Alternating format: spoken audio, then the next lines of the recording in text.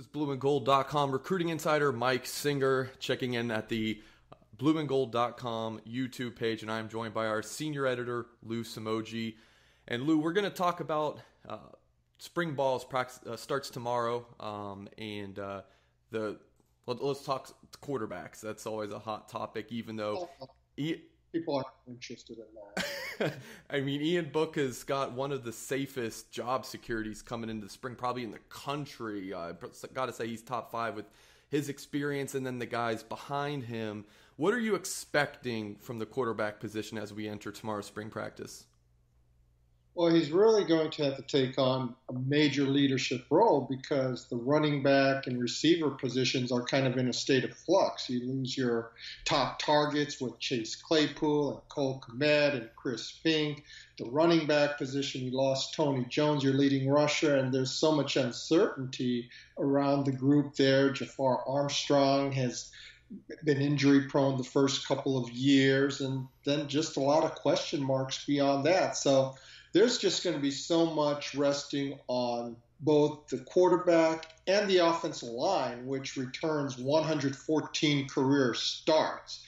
But the research I've done, that's the most ever returning along an offensive line in Notre Dame history. So they're going to be leaning on those two areas a lot to really help bring up the rest of the offense. There's plenty of talent and raw potential there, but the leadership has to come from the quarterback and offensive line groups. The backup quarterback spot is always one of the most popular. People always want to talk about the backup. So in terms of Brendan Clark and Drew Pine, the freshman coming in, probably not going to see a ton of them in terms of first-team reps, but what do you think is the expectations for those two guys in spring practice?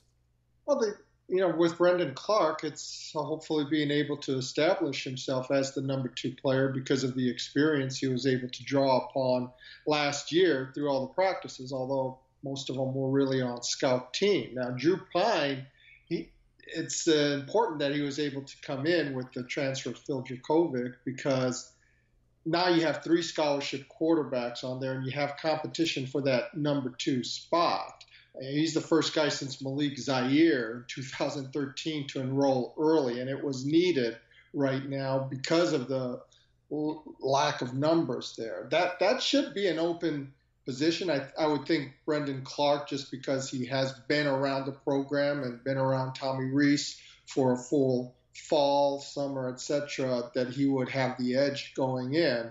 But we'll see how that competition settles out. I'm going to guess that after the spring, Brian Kelly says, it's still wide open for the number 2 spot just to keep both of them engaged. And Mike, let's face it. I mean, the days of 4 scholarship quarterbacks on a roster, I think those may be forever gone. Right. Everybody is now looking at a Joe Burrow, a Jalen Hurts going to Oklahoma. Baker Mayfield was a transfer, Kyler Murray, etc.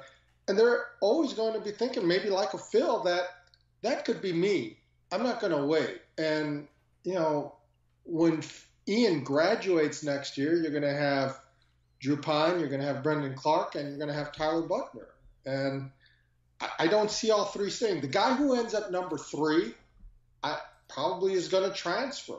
So it's important just for one of the 2 now to be able to get some footing into that number 2 spot now and be the heir apparent to Ian Book.